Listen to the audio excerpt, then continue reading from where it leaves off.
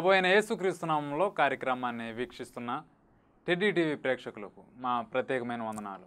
Gideon machine church GMC వారు నిర్వహించు ఆయన హెచ్చవలసి ఉన్నది, he must increase which means Jesus must increase అనే కార్యక్రమానికి మరొక పర్యాయం మిమ్మల్ని ప్రేమపూర్వకంగా ఆహ్వానిస్తూ ఉన్నాం. గత ఎపిసోడ్స్ ద్వారా మీరు ఆత్మీయంగా ఎదుగుతున్నారని మా మటుకు మేము నమ్ముతూ ఉన్నాం. ఈ యొక్క కార్యక్రమాలు మీకు ఆశీర్వాదకరంగా ఉన్నాయని మేము నమ్ముతున్నాం. ఈ యొక్క సమయంలో దేవుని యొక్క వాక్యం వినడానికి సమయం కనుక మనకు సమయం చాలా తక్కువగా ఉన్నది.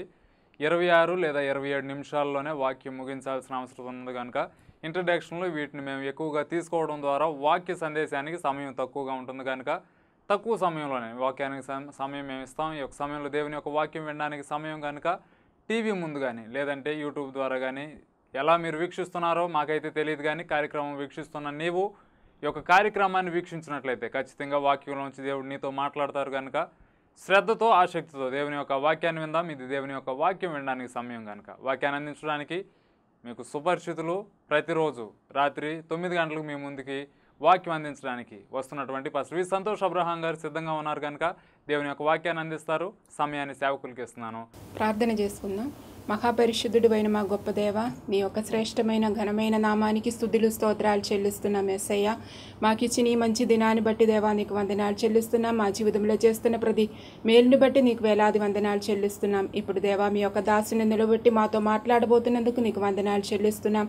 మీ యొక్క ఆత్మతో అభిషేకించండి దేవా, మాకు కావాల్సిన మంచి వర్తమానాన్ని దయచేయమని ప్రార్థన చేస్తున్నాం. యేసయ్య, టీవీ ముందు ఎంతమంది అయితే కూర్చొని దేవా మీ వాక్యం వింటున్నారో వారందరినీ దీవించండి దేవా. వాక్యాన్ని చక్కగా గ్రహించి దాని ప్రకారం మా జీవితాన్ని సరిచేయడానికి కావాల్సిన కృపను మాకు దయచేయమని వాక్యం చెప్పబోతున్న మీ దాసునే దేవా మీ యొక్క ఆత్మతో దేవా మీరు బలపరిచి దేవా చక్కగా వాక్యాన్ని వివరించడానికి కావాల్సిన కృపను దయచేయమని మమ్మల్ని అందరినీ మీ చేతికి సమర్పిస్తూ సమస్త ఘనత మహిమ ప్రభావాలు మీరు మాత్రమే పొందమని యేసుక్రీస్తు నామములో అడుగుతున్నాము తండ్రి, ఆమేన్. స్తోత్రం. ప్రభువైన యేసుక్రీస్తు నామములో మీ అందరికీ ప్రత్యేకమైన వందనాలు తెలియజేస్తున్నాను.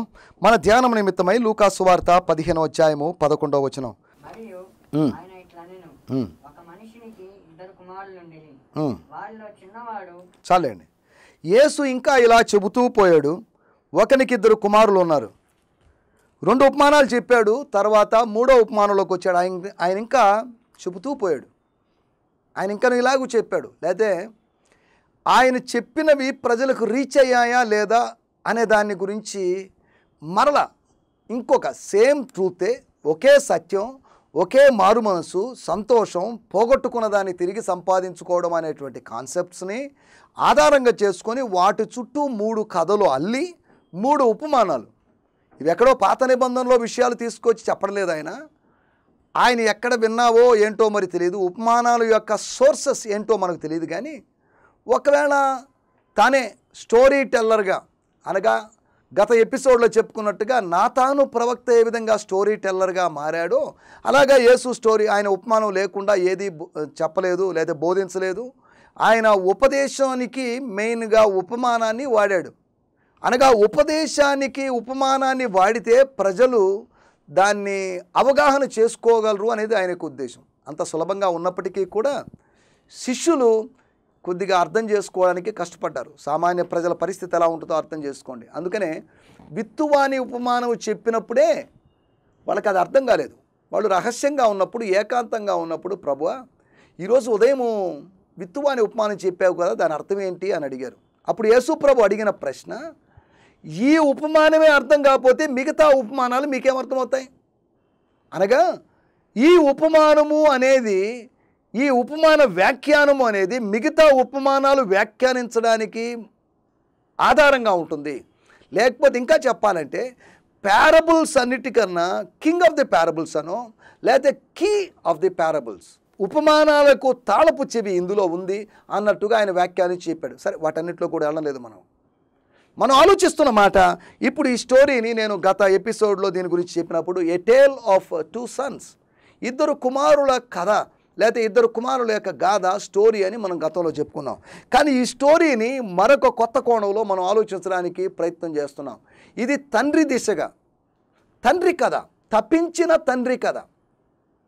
అనగా ప్రేమించినటువంటి, తప్పించినటువంటి పెద్ద కుమారుడు చిన్న కుమారుడి పట్ల బాధ్యత కలిగినటువంటి, వాళ్ళని లోపలికి తీసుకొని రావాలని, వాళ్ళని కలపాలని ఆయన చేస్తున్నటువంటి ప్రేమపూరితమైనటువంటి ప్రయత్నంతో కూడుకున్నటువంటి పరలోకపు ఉపమానం ఇది.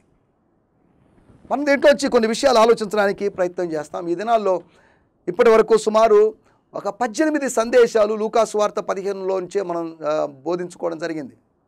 ఇంకా ప్రభుచితమైతే ఒక 3 ఉపమానాలు కూడా 3 సందేశాలు కూడా ఇందులోంచి ఇస్తాను. అనగా లూకా 15లోంచే ఇంచుమించు 21 సందేశాలు మనం ఇందులోంచి చెప్పడం జరుగుతుంది.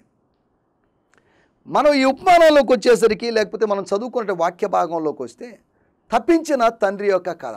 ఈ కథ చదివినప్పుడు వాక్యం యొక్క ప్రత్యేకత ఏంటంటే, వాక్యం చదువుతున్నప్పుడు పరిశుద్ధాత్మ దేవుడు ఎక్కడో ఉన్నటువంటి వాక్యాన్ని మనకు గుర్తు చేస్తాడు.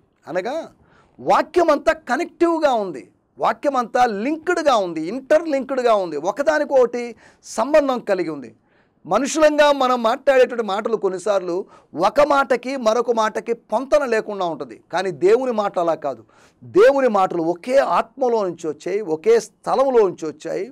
కనుక ఇవన్నీ పొంతన కలిగిన మాటలు. వీటికి కనెక్టివ్గా ఎక్కడ ఉన్నాయి, ఇక్కడ కొంచెము అక్కడ కొంచెం, లేదా ఆజ్ఞ వెంబడి ఆజ్ఞ, సూత్రము వెంబడి సూత్రం అన్నట్టుగా ఒక్క సత్యాలన్నీ ఒక్క అధ్యాయంలోనే, లేకపోతే ఒక్క సువార్తలోనే, ఒక పత్రికలోనే కనిపించవు. చెల్లా చెదరైపోయినట్టుగా అక్కడ కొద్దిగా ఇక్కడ కొద్దిగా మనకు కావలసిన సత్యాన్ని వాక్యంలోంచి ఏరుకోవలసిన అవసరం ఉంది.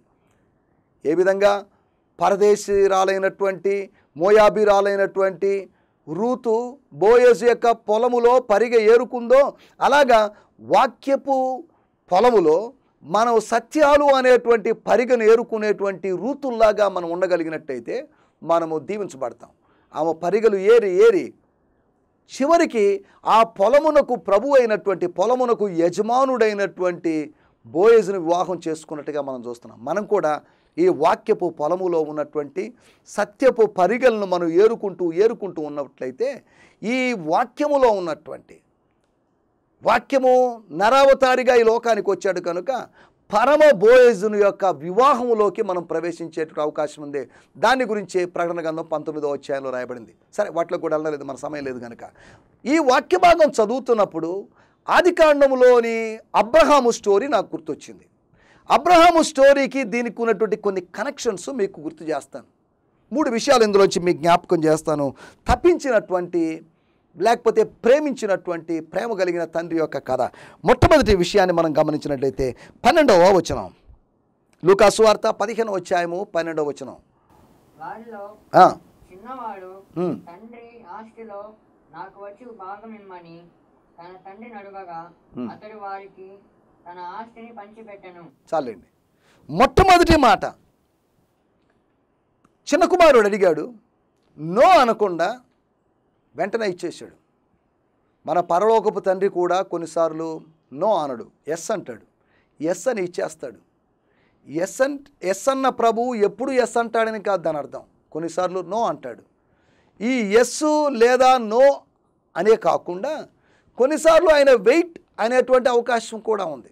వెయిట్ అనేది ఒక రోజు కావచ్చు, ఒక నెల కావచ్చు, ఒక వారం కావచ్చు, ఒక సంవత్సరం కూడా కావచ్చు.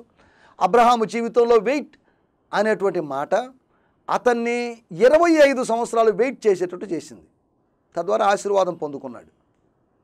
మనం ఆలోచిస్తున్న మాట ఏంటంటే, అతడు తన కుమారుడు ఆస్తిలో వాటా అడగగానే, తాను బతికుండగానే, వీలునామా రాయకుండానే వాటాను ఇవ్వడానికి సిద్ధపడ్డాడు.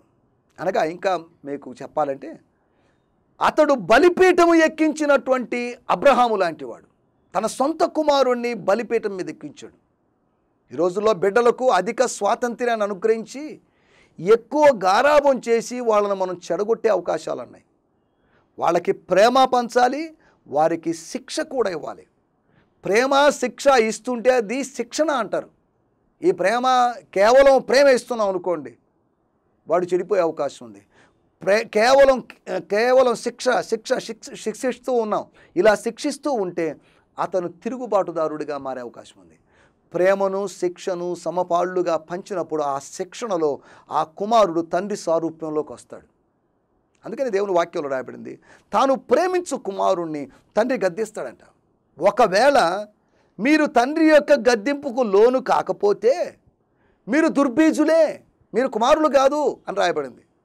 ఈ లోకంలో ప్రతి తండ్రి కూడా తన కుమారుని సరిచేయాలి అనేటువంటి ఉద్దేశంతో, అందుకనే హెబ్రీ పత్రిక 12వ అధ్యాయంలో రాయబడింది, తన పరిశుద్ధతలో మీరు పాలు పొందవలనని.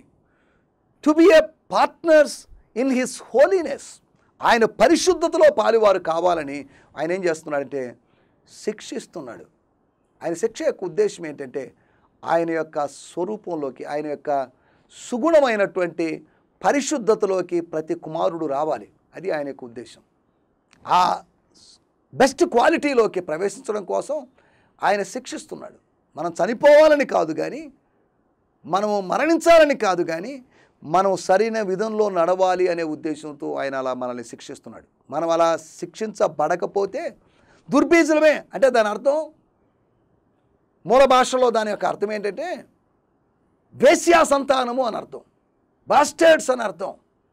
అది మూల భాషల్లో కూడా కొన్ని ఇంగ్లీష్ తర్జుమాల్లో కూడా ఉపయోగించబడింది. అనగా చెడ్డవారము, దుర్మార్గులము. దేవుని కుమారుడు దుర్మార్గుడు కాదు, దేవుని బిడ్డలు దుర్మార్గులు కాదు, వాళ్ళు సద్బీజులే కానీ దుర్బీజులు కాదు. సరే, ఏదేమైనప్పటికీ మనం ఆలోచిస్తున్నమాట, బలిపీఠం ఎక్కించినటువంటి తండ్రిని మనం చూస్తున్నాం. చాలాసార్లు మన బిడ్డలను ప్రేమించి మనం బలిపీఠం ఎక్కిస్తున్నాం. వాళ్ళు అధికంగా ప్రేమించి, నీ బిడ్డలు దేవుడు నీకు అనుగ్రహించిన వారు, నువ్వు తెచ్చుకున్న వాళ్ళు కాదు, దేవుడు నీకు అనుగ్రహించిన వాళ్ళు. కాబట్టి అనుగ్రహించిన వాని కన్నా అనుగ్రహింపబడిన దాన్ని అధికంగా ప్రేమిస్తే వాళ్ళని మనం బలిపీఠం ఎక్కించే అవకాశం ఉంది. అనగా మనం ఇతరుల కన్నా, లేకపోతే దేవుణ్ణి తప్ప దేన్ని అధికంగా ప్రేమించడానికి వీల్లేదు. నీ పూర్ణ బలముతోనూ, నీ పూర్ణ ఆత్మతోనూ, నీ పూర్ణ మనసుతోనూ, నీ పూర్ణ హృదయముతోనూ ఆయన్ను ప్రేమించాలి, సేవించాలి. అందుకనే ఒక భక్తుడు లేకపోతే భక్తురాలు ఇలా పాడారు, నిన్నుగాక మరి దేనిని నే ప్రేమించనివ్వకు అని. నిన్ను తప్ప నేను దేన్ని ప్రేమించకూడదు, ప్రభువును తప్ప మనం దేన్ని ప్రేమించకూడదు, ప్రభువును తప్ప కుటుంబ సభ్యుల్లో బంధుమిత్రులు ఎవరిని ప్రేమించేటువంటి అవకాశం. ప్రేమించొద్దని కాదు నా మాట లేక ఉద్దేశం, ప్రేమించాలి. కానీ the priority is loving God. దేవుణ్ణి ప్రేమించడం అనేదే ప్రాముఖ్యత. కాబట్టి ఈ తండ్రి బలిపీఠం ఎక్కించినటువంటి తండ్రి. ఆదికాండం 22వ అధ్యాయము 9వ వచనంలో మనం గమనిస్తే, అతన్ని కాళ్ళు చేతులు కట్టేసి ఒక బలి పశువుని ఏ విధంగా కట్టేసి బలిపీఠం మీద ఎక్కించారో అలా ఎక్కించారు. బలిపీఠం మీదకి ఎక్కించిన తండ్రి. ఈ తండ్రి కూడా తన కుమారుణ్ణి ఆస్తిలో వాటా అడగంగానే వెంటనే, నాన్న ఎందుకు నాన్న ఇప్పుడు కాదులే, నిదానంగా చూద్దాంలే, నాకు అనారోగ్యం వచ్చినప్పుడు లేదా మరణానికి సమీపమైనప్పుడు చేస్తానులే అనకుండా, అతను అడిగిన దాన్ని తీర్చి, అతని అవసరత తీర్చి అతన్ని బలిపీఠం ఎక్కించినటువంటి అనుభవంలో ఉన్నాడు. బలిపీఠం ఎక్కించినటువంటి తండ్రిలాగా నువ్వు ఉండకూడదు. నీ బిడ్డను నువ్వు బలిపీఠం ఎక్కించకూడదు. బలిపీఠం ఎక్కిస్తే నెక్స్ట్ జరిగే పని దాన్ని బలిగా మార్చడం, దాన్ని ముక్కలు చేయడం, దహన బలిగా మార్చడం, ముక్కలు చేసి కాల్చడం. నీ చేతులారా నువ్వు చేయాల్సిన పని అది. కానీ అబ్రహాముకు ఆ పరిస్థితి వచ్చినప్పటికీ కూడా దైవస్వరం విని దేవుడు మాట్లాడాడు కనుక ఇస్సాకుకు బదులుగా వేరొక జంతువును బలర్పించినట్టుగా మన లేఖనాల్లో చూస్తున్నాం. మొట్టమొదటి మాట, బలిపీఠం ఎక్కించినటువంటి తండ్రి. రెండో విషయాన్ని నేను మీకు జ్ఞాపకం చేస్తాను. ఆదికాండంలో 22వ అధ్యాయంలో ఆ స్టోరీ మనం కొద్దిగా చదివినప్పుడు 19వ వచనానికి వస్తే, వారు మరలా తిరిగి వెళ్ళిపోయారు. ఎక్కడికి వెళ్ళారు వాళ్ళు? తిరిగి వెళ్ళిపోతారు. అబ్రహాము చెప్పిన మాట కూడా ఒకటి గుర్తు చేసుకోవాలి. మీరు ఇక్కడే ఉండండి పనివారులారా, నేను నా కుమారుడు పైకి వెళ్ళి ఆరాధన చేసి వస్తాను అని కాదు, వస్తాము అన్నాడు. అంటే నేను వస్తాను మరియు నా కుమారుడు వస్తాడు. ఎలాగా? పైనకి పోయి అర్పించాల్సిన తన సొంత కుమారుడే బలర్పించాలి. కానీ ఆయన చెప్తున్న మాట, నేను నా కుమారుడు తిరిగి వస్తాం. అబ్రహాము యొక్క విశ్వాసం, విశ్వాసం యొక్క ప్రకటన, దీన్నే ఫెయిత్ లాంగ్వేజ్ అన్నారు, విశ్వాసపు భాష. చాలామంది స్త్రీలు లేదా చాలామంది పురుషులు నోరు తెరిస్తే అవిశ్వాసంతో మాట్లాడతారు. అలా దయచేసి అవిశ్వాసంతో మాట్లాడదు. విశ్వాసము కలవాడినై ఉన్నాను, విశ్వాసము కలిగిన ఆత్మతో నేను మాట్లాడాను అని అపోస్తలుడైన పౌలు అన్నాడు. విశ్వాసపు మాటలు మాట్లాడింది. వ్యర్థమైన మాటలు దయచేసి మాట్లాడద్దు. ఒక స్త్రీ తన కుమారుడు చనిపోయినప్పుడు కూడా ఆమె చెప్పిన మాట, ఏమా క్షేమంగా ఉన్నారండి? ఏం క్షేమం ఉండవయ్యా, కొడుకు చచ్చిపోయి నేను అల్లాడుతుంటే అని అనలేదు. మనమైతే అలా మాట్లాడతాం. ఆ స్త్రీ చెప్పింది, ప్రవక్తతో చెప్పింది, క్షేమంగానే ఉన్నాం. చనిపోయిన బిడ్డ నీ మంచం మీద, నువ్వు పడుకున్న మంచం మీద పడుకోబెట్టి నీ గదిలో పడుకోబెట్టి వచ్చాను, నేను క్షేమంగా ఉన్నాం. చూడండి, విశ్వాసపు భాష మనం మాట్లాడడం నేర్చుకోవాలి. అవిశ్వాసపు భాష కాదు మనం మాట్లాడాల్సింది. నీకు భౌతికంగా ఎన్నో భాషలు వచ్చి ఉండొచ్చు, కొన్ని భాషలు వచ్చి ఉండొచ్చు, ఇంగ్లీష్ వచ్చి ఉండొచ్చు, తెలుగు వచ్చి ఉండొచ్చు, తమిళ్, కన్నడ, ఇంకా వేరే భాషలు వచ్చి ఉండొచ్చు. కానీ నువ్వు విశ్వాసపు భాషను మాట్లాడాల్సిన అవసరం ఉంది. Speak with faith. Faith language నేర్చుకో, విశ్వాసపు భాషను నేర్చుకో. రెండో విషయాన్ని మనం ఆలోచిస్తున్నాం. వాళ్ళు తిరిగి బయర్షబాకు తీసుకువెళ్ళిన తండ్రి. ఆదికాండం 22వ అధ్యాయం 19వ వచనంలో, అనగా ఇదే అధ్యాయంలో 20వ వచనంలో, లూకాసు వార్త 15వ అధ్యాయం 20వ వచనంలో, పోతున్నప్పుడు తండ్రి ఆపలేదు, వద్దు ప్లీజ్ దయచేసి వెళ్ళొద్దు అని బతిమలాడలేదు. కానీ తిరిగి వస్తున్నప్పుడు ఆయన ఎదురుగా వెళ్ళి స్వీకరించినట్టుగా మనం చూస్తున్నాం. పోయేవాడిని ఏ తండ్రి ఆపడు, కానీ వచ్చేవాడిని ఎదురు వెళ్ళి పరిగెత్తుకుంటూ వెళ్ళి స్వీకరించి వచ్చాడు. చూడండి, సంఘాల్లో కూడా దైవజనులు పోయేవాళ్ళని మీరు లేకపోతే ఎలాగండి, మా సంఘం పరిస్థితి ఎలాగా, మీరే కదా మాకు ఆర్థికంగా సాయం చేసిందని చెప్పాల్సిన అవసరం లేదు. వెళ్ళే వాళ్ళని వెళ్ళనివ్వండి, కానీ వచ్చే వాళ్ళని అవసరమైతే ఎదురు వెళ్ళి వాళ్ళని స్వీకరించండి. అతను వస్తున్నాడు అనుకోండి, సత్యం తెలుసుకొని మీ స్థానిక సంఘానికి వస్తున్నాడు అనుకోండి, దేవుని స్తోత్రం, సంతోషించి ప్రభువును స్తుతించి అతన్ని స్వీకరించండి, తప్పేం లేదు. వెళ్ళిపోతున్నప్పుడు అతన్ని విషయంలో ఎటువంటి స్పందన లేకుండా ఉన్నటువంటి తండ్రి, అతడు వెళ్ళిపోయాడు అనే సంగతి అప్పటికప్పుడు కాకుండా కొంతకాలం తర్వాత, కొన్ని రోజుల తర్వాత గుర్తించిన తండ్రి, అతడు వచ్చిన కొన్ని రోజులకు కాదు గుర్తించింది, అతడు వస్తూ ఉండగానే గుర్తించాడు. అతడు దూరముగా ఉండగానే గుర్తించాడు. దూరదేశం వెళ్ళిపోయినప్పుడు కాదు, దూరదేశాన్ని వదిలిపెట్టి తండ్రి దగ్గరికి వస్తున్నప్పుడు ఆయన స్వీకరించినట్టుగా చూస్తున్నాం. స్వీకరించడానికి గుర్తుగా ముద్దు పెట్టాడు, మెడ మీద ముద్దు పెట్టాడు. The kiss of acceptance, అంగీకారపు ముద్దది. రా లోపలికి రా, వెల్కమ్. ఇప్పుడు నువ్వు బయట ఉండాల్సిన అవసరం లేదు, నువ్వు కూలోడివి కాదు, నువ్వు పనోడివి కాదు, లోపలికి రా, యెహోవా వలన ఆశీర్వదించబడినవాడా, లోనికి రమ్ము, బయట నిలబడినేలా అన్నట్టుగా. రావయ్యా, నువ్వు పశ్చాత్తాపడ్డావు, దేవుడు నీలో కార్యం జరిగించాడు అన్నట్టుగా అతన్ని లోపలికి తీసుకుని వెళ్ళాడు. ఏ విధంగా తప్పిపోయిన కుమారుడిని తండ్రి లోపలికి తీసుకుని వెళ్ళాడో, బలిపీఠం ఎక్కించిన కుమారుణ్ణి అబ్రహాము బయర్షబాకు తీసుకుని వెళ్ళాడు. ఆదికాండము 22వ అధ్యాయంలో 19వ వచనం మనం గమనిస్తే అతన్ని బయర్షబాకు తీసుకుని వెళ్ళాడు. ఎందుకంటే వాళ్ళు బయర్షబా నుంచి మోరియా పర్వతానికి వచ్చారు, మరలా తిరిగి అక్కడి నుంచి బయర్షబాకి వెళ్ళిపోయారు. బయర్షబా నుంచి వాళ్ళు మోరియాకి వెళ్తారని వాళ్ళకి తెలియదు. నేను చూపించబో దేశము, ఆ చూపించబో దేశములో ఒకగానొక పర్వతం అని చెప్పాడు, కానీ క్లారిటీగా చెప్పలేదు. చాలామంది అనుకుంటారు దేవుడు అన్నీ క్లారిటీగా చెప్తే నేను నడుస్తానని. అలాగైతే నువ్వు ఎప్పటికీ నడవలేవు. నువ్వు ఒక్క అడుగు బయలుపరచబడిన కొద్దిపాటి దేవుని చిత్తానికే నువ్వు స్పందన చూపించకపోతే ఇంకా ఎక్కువగా దేవుని చిత్తం బయలుపరచబడుతుందని ఆశించొద్దు. లభించినటువంటి లేఖనాలను బట్టి, ఫిలిప్పీయులకు రాసిన పత్రిక 3వ అధ్యాయంలో రాయబడింది, మనం లభించిన దాన్ని బట్టే క్రమముగా నడుచుకుందుము. అనగా వాక్యం లభించింది. ఆదికాండం నుంచి ప్రకటన గ్రంథం దాకా 66 పుస్తకాల గ్రంథం మనకు లభించింది. ఈ లభించిన దాన్ని బట్టి మనం జాగ్రత్తగా నడుచుకోవడానికి ప్రయత్నం చేయాలి. ఒకవేళ ఇంకా ఏదైనా లభించబడలేదు, దొరకలేదు, అందలేదు, బయలుపరచబడలేదు అనుకుంటే అది దేవుడు తన సమయంలో బయలుపరుస్తాడు, అంతవరకే కానీ దేవుని చిత్తం అని చెప్పేసి అజ్ఞానిగా ఏదో నువ్వు జపిస్తూ లేకపోతే ఆ పేరు ఊరినే ఉచ్చరిస్తూ తిరగాల్సిన అవసరం లేదు. ఒకటి, బలిపీఠం ఎక్కించిన తండ్రిగా మనం అబ్రహాముని లేకపోతే చూసాం. రెండవది, బెర్షబాకు తీసుకొని వెళ్ళిన తండ్రిగా మనం చూస్తున్నాం. మూడో విషయాన్ని కూడా నేను మీకు గుర్తు చేస్తాను. ఈ ఆదికాండం 22 లేకపోతే ఆదికాండం అబ్రహాము స్టోరీకి ఈ లూకాసు వార్త 15వ అధ్యాయంలో స్టోరీకి సంబంధం ఉంది కనుక దానికి దీనికి కనెక్టివ్గా మనం మాట్లాడుకుంటున్నాం. మూడో విషయాన్ని కూడా నేను మీకు జ్ఞాపకం చేస్తాను. ఇదే లూకాసు వార్త 15వ అధ్యాయము 27వ వచనంలో మనం గమనిస్తే, చిన్న కుమారు నీ తమ్ముడు వచ్చి ఉన్నాడు,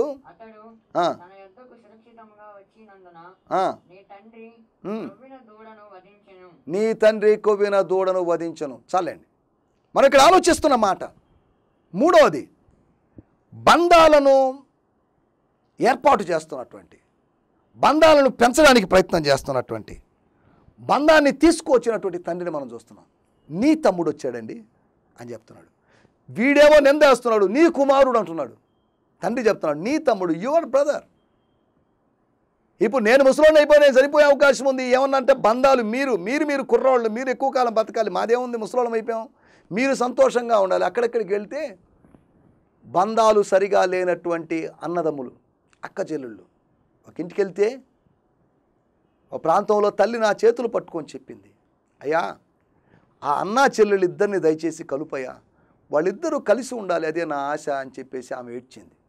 ఎందుకు చెప్తానంటే ఈ రోజుల్లో ఒకే కుటుంబ సభ్యులుగా ఉంటున్నప్పటికీ, తోబుట్టువులుగా ఉన్నప్పటికీ బంధాలు కలుపుకోలేని స్థితిగా, బంధాలని బంధకాలుగా మార్చుకున్న స్థితిలో మనం ఉన్నాం. బంధాలు బంధకాలు కాదు, బంధాలు ఆశీర్వాదాలు.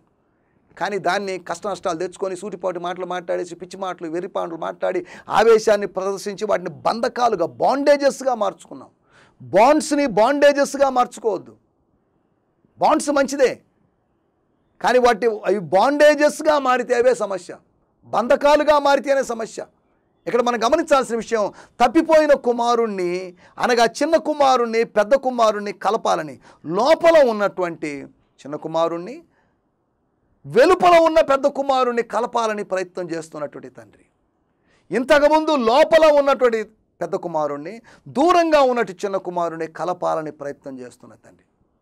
ఒక తండ్రికి ఇద్దరు బిడ్డలు ఉన్నా, ఇద్దరు కుమారులు ఉన్నా, ఇద్దరు కుమార్తెలు ఉన్నా, వాళ్ళిద్దరూ ఎప్పుడు కొట్టుకొని తిట్టుకొని కలహించుకోవాలని ఏ తండ్రి తల్లి ఆశించరు. వాళ్ళిద్దరు కలిసి ఉండాలండి. నా కుమారులు ఇద్దరు చక్కటి ఐక్యతలో ఉంటారు, నా కుమార్తెలు ఇద్దరు చక్కటి ఐక్యతలో ఉంటారు అని తెలుసుకొని వాళ్ళు ఎంతగానో సంతోషిస్తారు. వాళ్ళ శేష జీవితాన్ని వాళ్ళు సంతోషంగా గడుపుతారు. వాళ్ళు మరణించేటప్పుడు కూడా సంతోషంగా మరణిస్తారు. దుఃఖంతో వేదనతో మరణించే అవకాశం లేదు. మీరు సంతోషంగా ఉండండి అని తల్లిదండ్రులు చెప్తున్న సందర్భాలు మనం అనేకం చూస్తున్నాం. ఈ తండ్రి కూడా ఇవన్నీ ఇంత వేదాంతం లేదా ఇన్ని విషయాలు చెప్పలేదు, కానీ అతని మనసులో ఉన్న ఒక ఆలోచన, ఈ ఇద్దరిని కలపాలి, అది ఆయన మనసులో ఉన్నటువంటి ఆలోచన. అలాగైతే అబ్రహాము మనసులో కూడా బంధాలను పెంచాలని ప్రయత్నం చేసినటువంటి తండ్రిగా మనం ఆయన్ను చూడొచ్చు. ఇస్సాకు తన సొంత కుమారుడు, అంతేకాకుండా ఇష్మాయేలు కూడా తన కుమారుడు, అంతేకాకుండా కెతూరా ద్వారా వచ్చిన 5-6 మంది కూడా ఆయన బిడ్డలే. ఎంతమంది బిడ్డలు? కెతూరా ద్వారా వచ్చిన వాళ్ళు, హాగరు ద్వారా వచ్చిన వాళ్ళు, స్వతంత్రురాలైనటువంటి శారా ద్వారా వచ్చిన వాళ్ళు, అనగా 3 విధాలైన సంతానము అబ్రహాముకు కలిగింది. ఈ సంతానాన్ని కలపాలి. ఈ సంతానం చెల్లాచెదరైపోయి స్కాటర్ అయిపోయి ఉన్నారు. తన మరణ సమయానికి ఇష్మాయేలును పిలిపించాడు, కుమారులను పిలిపించాడు, ఉపపత్ని యొక్క కుమారులను పిలిచి వారికి బహుమానాలు ఇచ్చాడు అనే మాటను కూడా మనం చూస్తున్నాం. ఇస్సాకు ఇచ్చిన పోర్షన్ వేరు. ఇస్సాకు సొంత కుమారుడు, వారసుడు. ఆ వారసుడికి ఇచ్చింది వేరు, దాసి యొక్క కుమారునికి ఇచ్చింది వేరు, కెతూరా యొక్క బిడ్డలకు ఇచ్చింది వేరు. తనకున్నటువంటి విశాలమైనటువంటి లేకపోతే విస్తారమైనటువంటి ప్రాపర్టీని ఆయన 3 స్త్రీలకు లేకపోతే 3 స్త్రీల యొక్క సంతానానికి బిడ్డలకి లేకపోతే తన 3 బిడ్డలకు పంచిన సందర్భాన్ని చూస్తున్నాం. 3వ విషయాన్ని మనం ఆలోచిస్తున్నాం.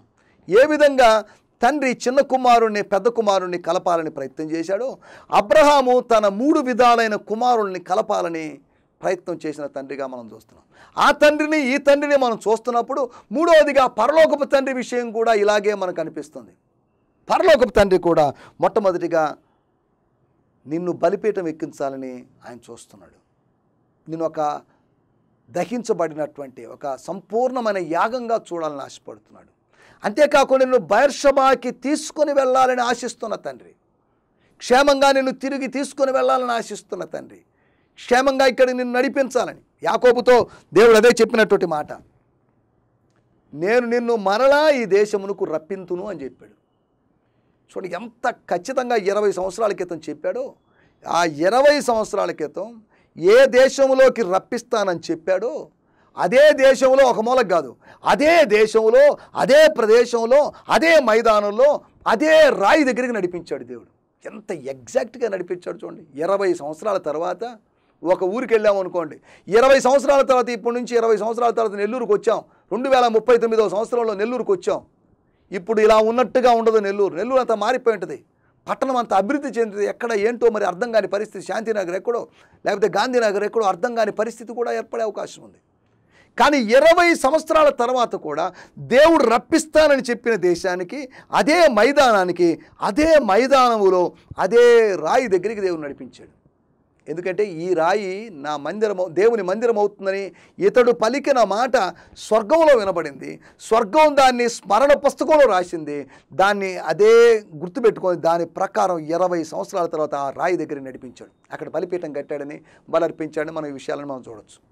మూడో విషయాన్ని మనం ఆలోచిస్తున్నట్టు విషయం, బంధంలోకి తీసుకొని వచ్చినట్టు తండ్రి తన కుమారులు చాలామంది ఉన్నారు, తన కుమారులని మహిమలోకి తెస్తున్నాడు అని హెబ్రీ పత్రిక 2వ అధ్యాయంలో రాయబడింది. కుమారులని మహిమలోకి మాత్రమే కాదు, బంధంలోకి తెస్తున్నాడు, బాండ్స్లోకి తీసుకొని వస్తున్నాడు, స్ట్రాంగ్ బాండ్స్లోకి, స్పిరిచువల్ బాండ్స్లోకి తీసుకొని వస్తున్నాడు. కాబట్టి తప్పించినటువంటి తండ్రి యొక్క విషయంలో లేదా తండ్రి యొక్క ఉపమానంలో మనం 3 విషయాలు ఆలోచించాం. నా మాటలు నేను ఇక్కడ ముగిస్తున్నాను. బలిపీఠం ఎక్కించినట్టు తండ్రి, బెర్షబాకి తీసుకుని వెళ్ళే తండ్రి, బంధములోకి తీసుకొచ్చిన తండ్రి, నీ పరలోకపు తండ్రి కూడా నిన్ను ఒక డీప్ స్పిరిచువల్ బాండ్లోకి, ఒకవేళ సహోదరుల మధ్యలో ఐక్యత లేనివాడిగా, సహోదరుల మధ్యలో విభజన చేసేవాడిగా, డివైడర్గా ఉన్నావేమో, ఒక పీస్ మేకర్గా నిన్ను దేవుడు చూడాలని ఆశపడుతున్నాడు. కాబట్టి అటు అనుభవాలతో ముందుకు సాగడానికి ప్రభు మనకందరికీ సహాయం చేయనుగాక. ఈ తప్పించిపోయిన తండ్రి అబ్రహాము మాత్రమే కాదు, లూకాసు వార్త 15వ అధ్యాయంలో వీరిద్దరిని మించి తప్పించిపోయినటువంటి మన పరలోకపు తండ్రి కుమారుల యొక్క ఐక్యత. యోహాను సువార్త 17వ అధ్యాయంలో అందుకని అన్నాడు, నా నామముందు విశ్వసించిన వారందరూ ఏకమై ఉండులాగును. వారి కోసం నేను ప్రార్థన చేస్తున్నాను. మనందరం ఐక్యంగా ఉండాలి, అది దేవుని యొక్క కోరిక. ఇటు అనుభవాల్లోకి రావడానికి ఈ తండ్రి తప్పించిన విధంగా మన పరలోకపు తండ్రి యొక్క తపనను అర్థం చేసుకోవడానికి ప్రభు మనకు సహాయం చేయనుగాక. మీ అందరికీ ప్రత్యేకమైన వందనాలు. ప్రభు చిత్తమైతే మరొక ఎపిసోడ్లో కలుసుకుందాం. ఈ సందేశం చివరన జరిగేటువంటి ప్రార్థనలో మీరు ఏకీభవించామన్నానికి గుర్తుగా ఆమెనని చెప్పి మీరు ముందుకు సాగాల్సిందిగా మిమ్మల్ని కోరుతున్నాను. దేవుని స్తోత్రం. మీ అందరికీ ప్రత్యేకమైన వందనాలు. పరిశుద్ధుడా, మహాగణడానికి వందనాలు, స్తోత్రాలు. జీవము కలిగిన దేవానికి వందనాలు. రాజులకు రాజువి, ప్రభువులకు ప్రభువు అయ్యా, నీకెనలేని కృతజ్ఞత స్తుతులు స్తోత్రాలు చెల్లించుకుంటున్నాం తండ్రి. ఇంతవరకు నీ దీనదాసుల్ని నిలవబెట్టుకొని అయ్యా, నువ్వు నాయన మాతో మాట్లాడిన ప్రతి మాటకై నీకు వందనాలు, స్తోత్రాలు అయ్యా. మాట్లాడిన ప్రతి మాట మా హృదయంలో అయ్యా ఫలించులాగా నువ్వు కృప చూపించండి దేవా, నీకు వందనాలు, స్తోత్రాలు అయ్యా. అబ్రహాము తన కుమారుణ్ణి ఏ విధంగా బలిపీఠం మీదకి తీసుకువచ్చాడో ప్రభా నైనా, అదేవిధంగా మా బిడ్డలను కూడా నైనా తండ్రి అయ్యా నైనా బలిపీఠం మీద నైనా పెట్టేవారింగా ఉండకుండా నా ప్రభా నైనా వాళ్ళని శిక్షణలో నైనా నడిపించేవారింగా ఉండలాగన కృప చూపించండి దేవా, నీకు స్తోత్రాలు. అంతేకాకుండా నా తండ్రి తప్పిపోయిన కుమారుడు తిరిగి వచ్చినప్పుడు తండ్రి ఎంత ఆనందించాడో అయ్యా, ఇదిగో ప్రభానైనా ఆ విధంగా నా ప్రభానైనా ఇదిగో నైనా మేము కూడా ప్రభానైనా నైనా ఇదిగో ప్రభా మా బిడ్డల పట్ల తప్పిపోకుండా నైనా నీ శిక్షణలో నైనా వారిని నైనా పెంచడానికి కావలసిన నైనా కృపద ఇచ్చేయండి దేవా, నీకు వందనాలు, స్తోత్రాలు చెల్లించుకుంటున్నాం. అంతేకాకుండా నా ప్రభానైనా నీవు మా కొరకు నా ప్రభానైనా అయా నైనా మేమందరం కూడా నైనా నీ సన్నిధిలో ఉండడానికి అయా నైనా మా పట్ల నైనా ఎంతో కృప కలిగి అయా మా కొరకునైనా పరలోకంలో అయా ఇదిగో తండ్రి దేవానైనా ప్రార్థిస్తూ ఉన్న దేవా, నీకు ఎనలేని కృతజ్ఞత స్తుతులు స్తోత్రాలు చెల్లించుకుంటున్నాం.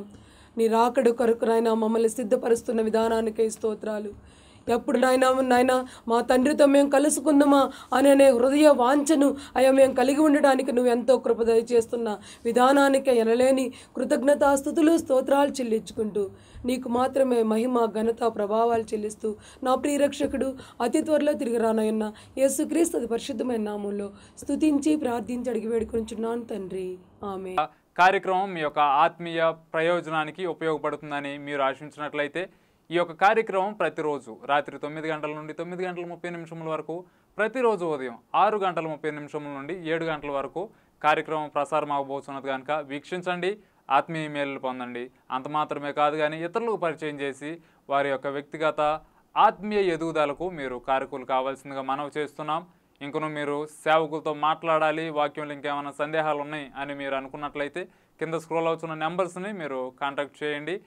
ఈ యొక్క సమయంలో మీకు ప్రార్థన అవసరతలు ఉన్నట్లయితే మీరు కింద స్క్రోల్ అవుతున్న నెంబర్స్కి తెలియజేసినట్లయితే మా యొక్క సంఘంలో, మా స్థానిక సంఘంలో మీ కొరకు ప్రార్థిస్తాం కనుక వీటిని మీరు గమనించవలసిందిగా మనవి. దేవుడు మిమ్మల్ని దీవించును గాక. May God bless you all.